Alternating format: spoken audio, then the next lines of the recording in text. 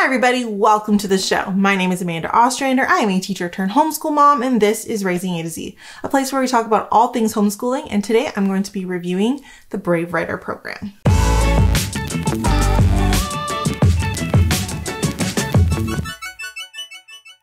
So, the Brave Writer program.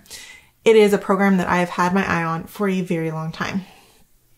It is a program that was created by a veteran homeschool mom. Her name is Julie Bogart.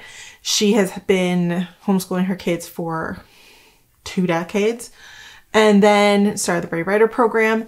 And she's also the author behind the really famous homeschool book, The Brave Learner. So she's just a wealth of knowledge and ideas. And one of her big focuses, obviously, is writing and literature. And I have been in love with the Brave Writer program since I heard about it and wanted to try it desperately, but was waiting for my kids to kind of get to an age where I felt like they would be ready for it. And so this year I decided to give it a shot. So Brave Writer is very interesting in the sense that it is a very much literature-based approach to writing. How you're learning your things in your mechanics of like spelling, grammar, sentence structure, writing, all of that is all through literature. It's all through reading good books, answering questions about good books, learning from good books, doing copy work and spelling from good books, and using that as your foundation for practicing all of those things. So essentially, every month or every packet that you get has a like novel study packet. You have this packet, and then you also have to go and source out the book that goes with it. So whether you're going to find it at your local library, use bookstore, or purchase it new, you need to get the book to go with the novel study. And then you just need a regular old notebook. After that, you're set to go. You can do this with multiple kids if you want. At this point, I'm very excited. We've been doing it for a month, and I'm thrilled with the program. I'm going to walk you through how it works, what we're doing with it, and why I think it's such a great program. For this month, we pulled The Heartwood Hotel, which is a lovely little book by Callie George. And basically every day I do a little bit of reading, and the program walks me through exactly what to do. So there's the cover page. I will tell you the cover page is supposed to be orange, but I ran out of ink on the very last page and didn't feel like reprinting it. So you're going to see that it's pink, but it is actually supposed to be orange. Like all the Dart things they're orange. Okay. So Dart is the level for ages 8 to 10, and I'm just loving it. Anyway, so it starts immediately with a quick start guide. So you can read this with your kids right away. It walks you through exactly what to do. It tells you the spin and spiral, which is kind of like the scope of like what you're going to cover in this unit, which is nice. And then it gives you, first off, this is great, cultural context. So you can actually talk about like, it gives you like, where is this set? Why is this important? Things you might need to think about before you start reading. Like for example, in this one, which is basically, just so you know, the story is based on, there's animals in the woods. There's a little mouse, and she comes upon a hotel that is run by other animals in the woods. And she eventually like starts working there and finds out that it's a great home. Basically the gist of the book. Okay. So it talks about how some animals are predators, some animals are prey. Some animals eat both. They're carnivores, there's herbivores, there's omnivores. Like that's important to the story because the animals still eat their regular diet. And so animals that are carnivores are not really welcome at the Heartwood Hotel, right? It talks about the food that the animals like, which is important to the story. And then it talks about hotels and what hotels are, how they are important to the story, a little bit of history about them. We've learned that before we've even read the first chapter.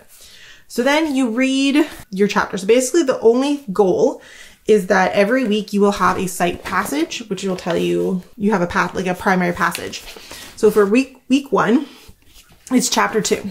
So before week 1 starts, you have to get to chapter 2. You might have to like spend your first day reading or start the week before, but like basically you've got to read up to whatever that section is before you start the week. That's the only thing you need to think about. You read your little chapters out loud to your kids. This is a read aloud program at this level. And then there is your week 1 work. So we have our week 1. So this week's little passage is inside another marvelous sight and much more lively one. Rabbits, chipmunks, squirrels, hedgehogs, birds, even a lizard, and largest of all, a badger. That's the passage. And so then we have what we can do with it. Why this passage? So it talks about why this passage was chosen. We can talk about that. And it has these big, juicy questions. These are questions you can ask your kids about the story as you're going through. So then what you do is this becomes copywork. And this was a very interesting thing for Alexi. She has basically finished all of her curriculum for the year, which has left me in a bit of a tight bind because it's only March. So we pulled this out because it's the last thing that we were working on. And it's been interesting because this is definitely like a step up and a level up from what she has been doing. But the first thing that she had to learn was that she has to copy the passage exactly, not necessarily spacing, which is what her primary focus was on for some reason. She has to focus on things like which words are capitalized, where the punctuation goes, the spelling of the words. So that has been interesting for her, that because she's been so good at just like rushing through things and finding patterns, that like when she was doing spelling words often come in like lists that are like similar words. She would like figure out the pattern and then was able to spell all the words because that's how her brain works. So now having to use words in their context when there's not a pattern, she definitely made a lot more spelling mistakes the first time that we did this, which was interesting, which is what I wanted to see. You know what I mean? Like I wanted to see her struggle a little bit because I wanted her to be able to be pushed. And so it was great. It's really, really good. So she definitely has, over the last month of doing the program, has improved a lot. So now she understands that concept. But if it's not something your kids are used to, it might take a little bit of adjustment. So she writes a paragraph, or sorry, like a little passage. And then it says what to note. And so I actually pull out a whole bunch of different colored markers or highlighters, and I have her highlight these different things as we go through. So in that 3 sentences, we talked about indentation. So the first line was indented. Why do you think that is? Can you highlight that for me? Then there was exclamation points. Find them in the passage, highlight them with a different color. Okay, why are there exclamation points? Let's read this section. Then we go down to commas. Then there's lists. Then there's homophones. So those are all the things that we did the first time we did the copy work, day 1. Then it tells you exactly what to do next. Like it's literally walking you through. So this week, this is what we're doing. So here's your spelling words. You're working on the spelling words. Then it has some like activities based off of that passage. So we're talking here, we talk about like plurals. So we're making plurals. You can do this or you can skip over, like there's quite a few lessons per week. So if you want to like do 1 or 2, you can. If you want to do all of them, you can definitely do that as well. So Lexi is super good at putting plurals. I skipped over that. But then this was an interesting, we had to find the superlatives and comparatives. And so like sweet, what's like the next step up from sweet? It's sweeter. Next step up would be the sweetest. And how those are like words that not only describe but compare. That was a very interesting lesson for Lexi. She really enjoyed that. And then this is the second part where it talks about how sometimes words need more than just like an ER and EST. You have to actually change it, add a word. There's punctuation spotlight. So that would be like the next day you would do the copy work and then you could do the next day. And then there's like an activity. So you do your copy work every day and then there's an activity for the week. And at the end of the week, you would be doing like a spelling. You do like a little mini spelling test. And then that's the end of the week. So basically it's like copy work and what you note, copy work and one activity, copy work and another activity, copy work and another activity, copy work and spelling test. You're done. And you've been read aloud to every day. And then you move on to the next week where you're doing the same thing, but it is a different passage. So but before you start week 2, you have to get to the next passage, which is chapter 6. So not a very difficult. Also, this book is super short, so like not very long chapters. And again, we write our passage, then we go through and I do the highlighter thing. It doesn't say to do the highlighter thing, but like, honestly, that's the first thing she pulls down. She just gets all the highlighters in a row and it's like ready to go. And then the next day we do the the copywork and the first thing, the copywork and the next activity. One of the writing activity was making a list of your own, and like, what would you put in a list? Okay, so your list needs to have a title. It has to have a colon. It has to have some kind of marker of what the list items are. Are you going to be like a dot person? Are you a dash person? Are you a numbered list person? Like, it was great. They have all of the passages at the end, so like you can actually like give the kids this. And then they also have 2 different kinds of spelling tests. So they have this called French style dictation, sorry. And basically it's the passage, but certain words have been removed.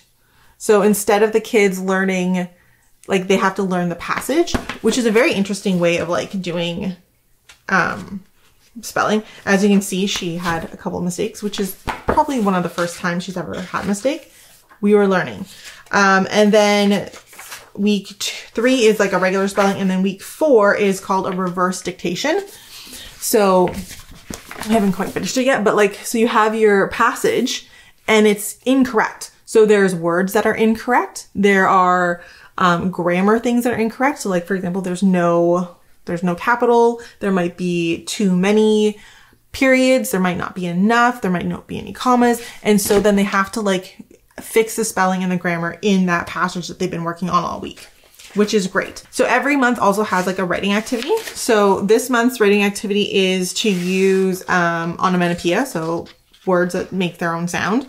Pop, zing, zoom, that kind of thing. They're going to do their comic books. They're going to make like a quick little comic, and then they're going to add onomatopoeia or words that make their own sounds into the text. So that's kind of the focus. That's the main writing like activity for the month. And then a huge part of the program is actually, which we haven't gotten to this part yet, not gonna lie, so Alexia doesn't know it, but at the end of the month, you do one day, which is they call book club day. And essentially is you are doing a kind of like a little party to celebrate your novel. That is like a key part of the Brave Writer program. So it's bringing in all these elements of the book, and then you're making like a little themed party day to go with the book that you just read. And so every book has activities suggested. You don't have to do all of them, but you can do some of them. So they're like, here, we're gonna like, you could decorate like Mrs. Prickle's kitchen. So they're like, there's a green tablecloth, there's wooden bowls. Those are things that we talked about and see in the book, right? There's different things that you could do. You can do like heartstones. You can make a peppermint lip scrub. You can do some acorn stashing. You could do a woodland obstacle course. There's edible acorns. Like, it gives you suggestions of how to have like a little party celebrating the book that you've read and kind of pulling everything together, which is super, super fun. So we have been loving Brave Writer.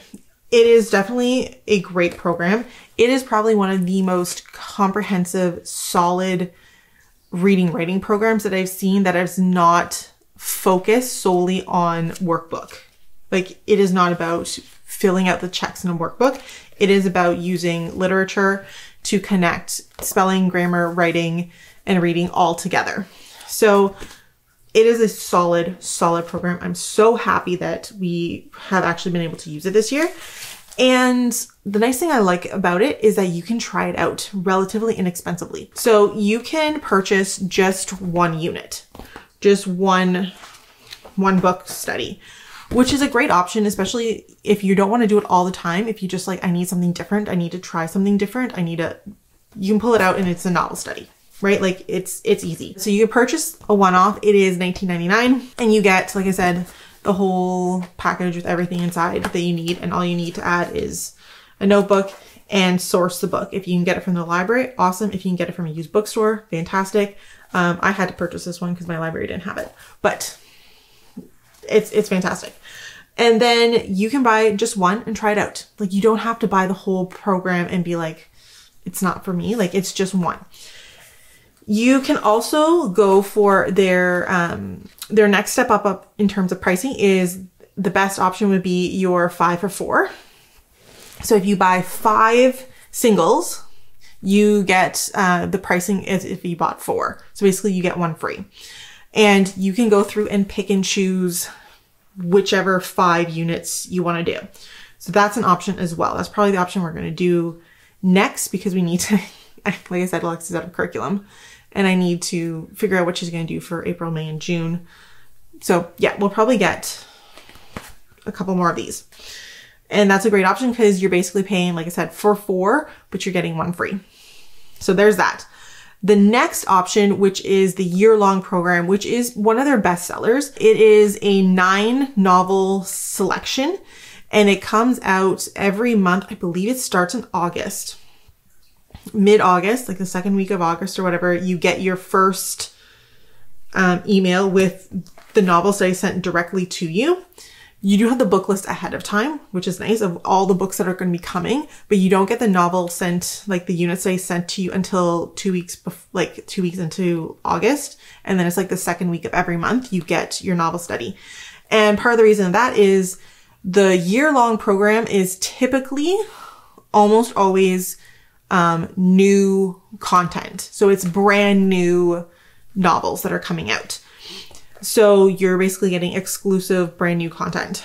Then after it's been released, I think for a month or 2, it goes up and you can purchase just the singles. So the stuff that's currently in the singles section is the year-long program from the last couple of years. So you can buy them individually. And if there's like one book that's in the year-long program that you really, really want, you might have to wait for it to become available and then purchase it later. But they come up, they've had some great, great books on their list. Like, they're going to release they usually release their next year's lists in, I want to say June. I think last year was June 1st, June 2nd, something like that. So they'll release what the next year's books are going to be. And I have never been disappointed with what's on their lists. In fact, I've often pulled some read alouds that we've done already from their book list because there's such a great variety of books. There's a great variety of characters. There's some, like, at the DART level, there's like animals, there's people from different countries, there's some like mystery, there's fantasy, there's different like characters of different color. Like it's just like, it's a very nice wide variety of books and a wide diversity of books and characters and story themes, and it's great. Now, if you purchase the full year and you're like, hey, I really don't like that book, or we've already read it, you do have the option of switching it out. And there's like a form you fill out to switch it out for one of the other singles if you want to do that. So you aren't necessarily stuck with all 9 of those novels. If you're, like I said, you've already read one, or you don't think it's appropriate for kids for whatever reason, you have the ability to switch one out as well. So that comes in, and it is a little bit of a, because you're buying the full year, it is a little bit of a reduced price. But those are basically your options for purchasing Brave Writer. In terms of who would benefit from the Brave Writer program, there are age level brackets from age 5 all the way up to 18, which is another great thing about the Brave Writer, is that it is something you can use for many, many years. Quill is the first level, which is ages 5 to 7. It's a lot of like for pre-readers and kids who are not really strong at reading. Essentially, it is mostly picture books, and it's a bit of a different format than what the DART program is and what the next like there's a big switch after Quill into kind of more advanced stuff like the DART, Arrow, and the ones after are similar, but just like more advanced as they go on. But there is a big difference between Quill and the rest. But if you're looking for something, you can do Quill with your younger kids. DART is ages 8 to 10. Then the next one is Arrow, which is like recommended for ages 11 and 12. After that, it's Boomerang, which is 13, 14. And then Slingshot is the last one. It is 15 to 18. And it is like a rough age range. So if you have a kid who's like not a super strong reader, you can go down a level, and there's still lots of really great titles in there. And if you have a kid who's maybe a little bit more advanced, you can go up a level. Like you're not locked in because your kid is a certain age. This is also a great program. If you have a variety of kids or a couple kids in a close age, you can pick one and do it with a couple of them. Currently, Zoe is not able to do the actual work in Brave Writer, like the actual like dictation and copywork and spelling. She's not there yet, but Alexi is loving it. But Zoe loves the book. So Zoe's very happy to sit around and listen to it. And then she likes to answer and like participate in like the juicy questions, like the plot questions that get asked in every week. She likes to be able to participate in that part. So even though she's not being able to do like the actual physical writing part, she is able to do this even though she is only 6. So you can kind of incorporate other elements in as well for your younger kids, and they get to just listen to it. DART is designed as a read aloud program. They do recommend, I believe, for Arrow that you also read aloud with them. And then after that, it becomes a little bit more like independent, but it is just a solid program. If you're looking for something, or like I said, if you're looking for something that is very literature based, it is a great option. If you're looking for a novel study that you can kind of throw in randomly because your kids are bored and need something new, it is a great option. And I think it is just a really solid program in general. So that is my recommendation. I currently have to go and get a couple for Alexi. She picked a few from the list. So I'm excited, she's excited, and I think that the Brave Writer program is a great option for literacy for a lot of families. Thank you so much for watching. If you guys like this, make sure you subscribe and click the bell. Consider becoming members to our YouTube channel where you get all kinds of really cool benefits and bonuses. And make sure you follow us on Facebook, Instagram, TikTok, and you can see the Brave Writer program live in action. So thank you so much for watching, and I'll see you guys next week.